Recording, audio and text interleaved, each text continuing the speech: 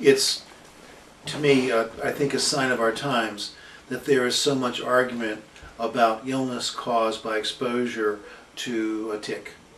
Tick-borne disease, especially Lyme disease, now is by all means the fastest growing reported disease in the U.S.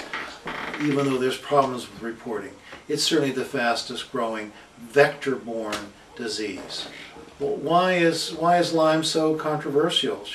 Shouldn't you just have a rash after a tick bite and you know you're sick and you take antibiotics, you get better? Well, certainly that can occur. About half the people or less, certainly in my experience less, get a typical, we call them an EM rash or erythema migrans rash, and sometimes it's a classic bullseye and sometimes it's not. Sometimes you never even have it at all. There are other things that look like EM rashes that aren't. So the rash isn't always there. How about symptoms?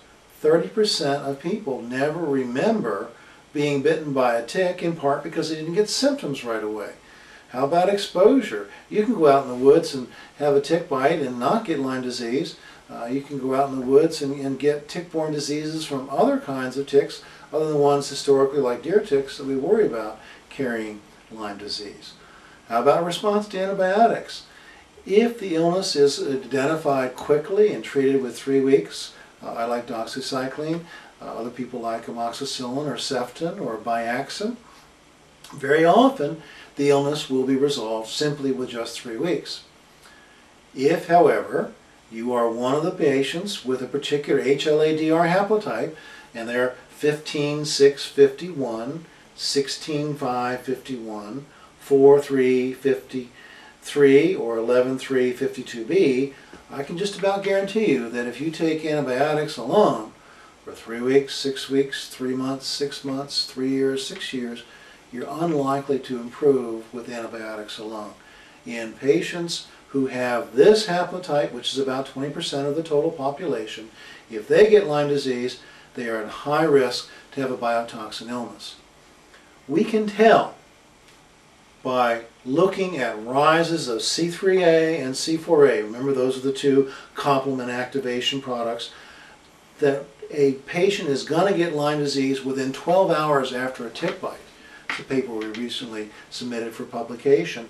And that C4A will stay high until not only is the infection cleared, but also the biotoxin aspect is cleared. Both must occur. We use C3A and C4A to help us to answer the fundamental question in Lyme disease. Well, actually there's two. Do you have Lyme disease? And then number two, have you killed the biologically significant living Lyme organisms? Notice how I said that last little bit. You can have Lyme spirochetes in the body that aren't hurting you. How do you know? You look for C4A. And in our practice, visual contrast, MMP9, and C4A are the critical tests that we monitor. If we have someone acute Lyme or long duration untreated Lyme, or someone who's been treated with antibiotics and still sick, we look at C4A. After they've been treated with antibiotics, and I use 3 weeks as my first starting point, if the C4A falls and they feel fine, good, case is over. If you have 3 weeks of antibiotics and you got one of the biotoxin Lyme susceptible haplotypes, C4A will not change with antibiotics alone. Now here, understanding that some physicians at this stage will reach for more antibiotics, what I've done is to go after the biotoxin aspect. That doesn't mean that I'm right and someone else is wrong. I'm just telling you what I do. If I then use the Actos cholestyramine protocol, and remember your leptin has to be high enough to tolerate Actos, and see elements on Lyme disease on the website for some more information about that.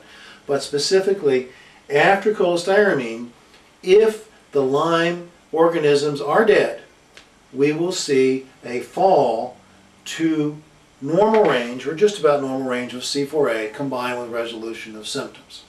If you have persistent symptoms and C4A fell, we need to look for possible co-infections here more carefully. What we do, if we've already ruled out co-infections at the get-go, is we will measure C4A in a week after we stop cholestyramine. If a person has a confounder, say exposure to mold, which is extremely common in this group of patients, in my experience, by far and away the leading group of confusion about chronic antibiotics or not, if there's a mold exposure, that C4A is going up in a week. If there's living Lyme organisms, the C4A levels will gradually rise, and it takes about a month to reach the level at which they were before starting antibiotics and before starting cholestyramine. They'll all be the same. If you've got C4A elevated on the third test, 1 month after cessation of cholestyramine, then you probably do need to consider intravenous antibiotics, or at least much longer term antibiotics in an oral fashion. That's for you and your doctor to decide. There are excellent discussions of antibiotic treatment from the perspective of chronic Lyme infection. I would suggest Dr. Burrascano's work be consulted. Dr. Burrascano has been publishing widely in this field for a long period of time. I'm less likely to refer you to an infectious disease guy who does not think that you might need long-term antibiotics, because if they don't think you need long-term antibiotics, they probably don't know about biotoxins as well. Lyme is what I call the gorilla in the closet. Consider repeat use of antibiotics, and quite frankly, consideration for longer-term antibiotic therapy, including intravenous antibiotic therapy. You have to be very compulsive here to make sure that you have thought about and dealt with potential for co-infections. Be sure that you've looked for Bartonella. Bartonella is the new big bad boy on the co-infection block. It's very difficult to diagnose, and oftentimes a trial of quinolones and sulfa will be involved. I stay away from rifampin for Bartonella for the simple reason that we need that antibiotic for other things. Think about Babesia, but don't just accept a blood test that said Babesia is there. Look for evidence of what Babesia does. That is to grow inside and destroy red blood cells. That process, which we call hemolysis, gives particular markers in blood as well as hemoglobin in urine. So if you think Babesia of any kind, not just the West Coast kind or the East Coast kind, look for hemolysis before you start taking drugs like Mepron, what have you.